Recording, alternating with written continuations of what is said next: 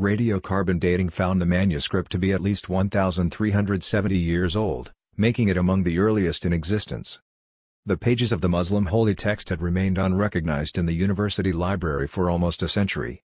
The British Library's expert on such manuscripts, Dr. Muhammad Isa Waley, said this exciting discovery would make Muslims rejoice.